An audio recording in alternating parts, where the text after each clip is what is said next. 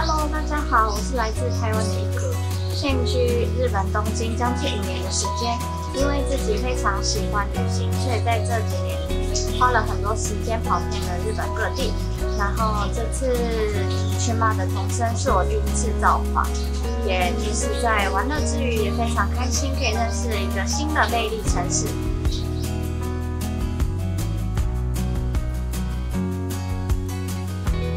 童声市是日本群马县东部的一个城市，在过去以生产童声织而闻名。该市历史悠久，还拥有众多文化遗产，有东部小京都之称。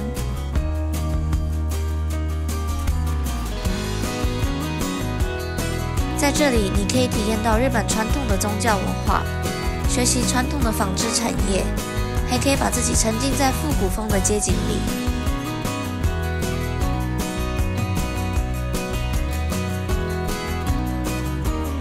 最吸引人的就是这里有一条通往日光的怀旧小火车，四季的美景在这里一览无遗。